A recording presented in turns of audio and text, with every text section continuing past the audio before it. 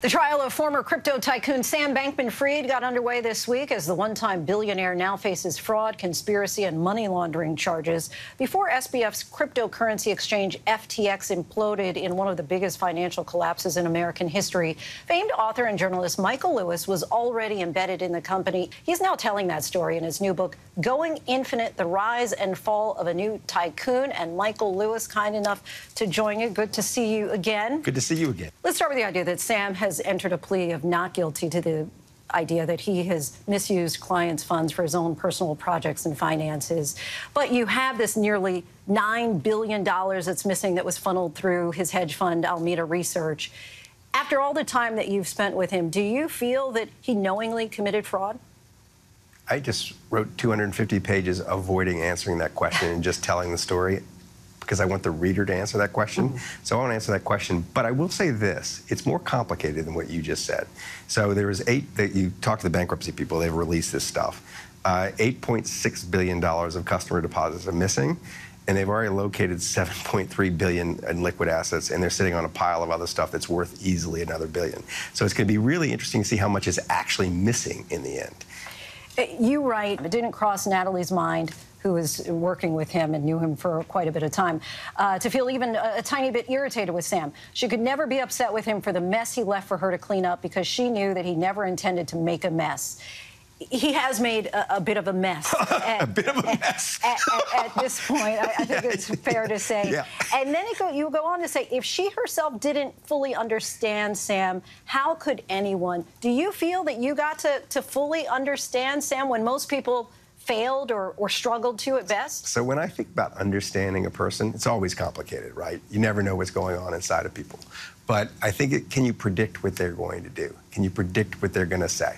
Do you have some predictive power about them? And I developed a lot of that. I mean, I can't predict everything he's going to do, but I have a pretty good sense of him. There are critics, as you know, who say that you've been too sympathetic to Sam. Do you feel they're wrong? I think they're crazy. And there are two stories. The defense is offering one and the prosecution is offering another. I have a completely different one with lots of other stuff that they're not mentioning that leaves the reader with the possibility of thinking lots of different things. In this case, it's been very interesting to me to see, just like the lynch mob mentality, very quick rush to judgment when it all fell apart. Very quick movement by the prosecution. And I think a lot of people are certain about what happened when they don't actually know what happened. One thing you seem to be certain of, at least in a recent interview, you said this was not a Ponzi scheme. How can you be so sure?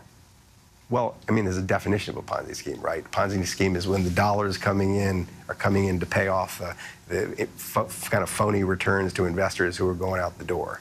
And FTX itself, so this is complicated. There are two businesses, Alameda Research, which is his hedge fund, which he started first, and out of that came FTX. And FTX was a pretty simple business. It was an exchange. And the way they made money was not by betting. They made money by taking a little piece of the bets other people made. That itself was a gold mine. I mean, venture capitalists, he had 150 venture capitalists who invested in the thing, and they'd valued it at like $40 billion. The problematic part of the thing, which was totally unnecessary, was this hedge fund he had on the side, this legacy business. And that's where the losses occurred, and didn't really have anything to do with FTX. You've recently pushed back on comparisons between him and Elizabeth Holmes, obviously the founder of Theranos. And you said specifically that she was supplying phony medical information to people that might kill them, while he was, quote, possibly losing some money that belonged to crypto speculators in the Bahamas. But do you acknowledge that there was potentially some harm done to people? Oh, no, of course. Okay. I'm a creditor. He took my money. He's mixed up in that. So yes, of course. But you know, if you want to do degrees of harm, I think it's a little different. And I also think you can't ignore the fact that these people might get 100 cents back on the dollar. They're going to get something back. And the thing I don't even really want to speculate about, but the system of justice has to sort of grapple with is intent, and that's the tricky part. Nobody disagrees that, like, the money was in the wrong place. It's sort of like, it's not and we know who did it.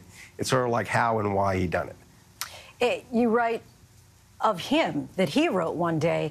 I don't feel pleasure. I don't feel happiness. Somehow my reward system's never clicked. My highest highs, my proudest moments come and pass as I feel nothing but the aching hole in my brain where happiness should be. He goes on to write, I don't feel anything, or at least anything good. I don't feel pleasure or love or pride or devotion. I feel the awkwardness of the moment enclosing on me, the pressure to react appropriately, to show that I love them back, and I don't because I can't. Yeah. Do you think he feels bad about this whole situation?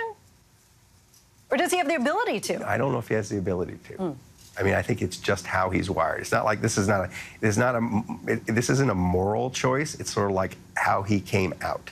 His parents, when he was very little, I think their friends would say they were kind of afraid for him and of him. They didn't know how he was going to make his way in the world.